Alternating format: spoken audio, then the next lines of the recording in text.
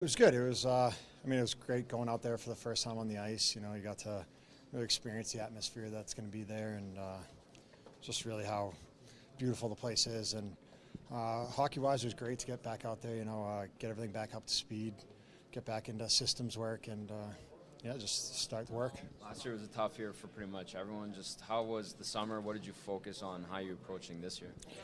Yeah, I mean, I think last year was definitely a tough year for myself and the team, and I think it's kind of a fresh start, new building. Everyone's job was to go home, refocus, kind of do a lot of self-evaluation, and for me, it's more just getting back to my roots, getting puck up to the forwards, playing tough defense, and stopping the top lines. A few battle drills out there in the morning. You notice the extra size up front a little bit? Yeah, I mean, we got a few big boys up there now, and I mean that's good because good competition, get us ready for some of those other big teams.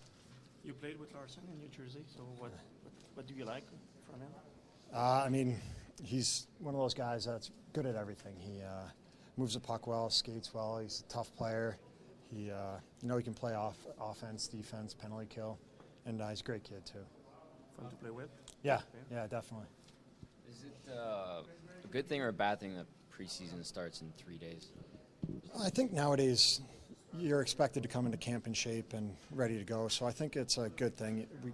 Especially that now it's second year with the coaches.